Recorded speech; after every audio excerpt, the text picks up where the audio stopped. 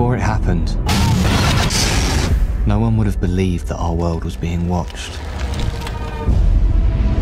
And yet, across the gulf of space, an enemy regarded this Earth with their envious eyes, and slowly drew their plans against us. All right, okay. Just calm down, tinfoil hat man. So...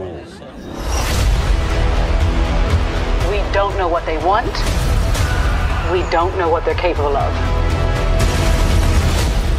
We're looking for my mum.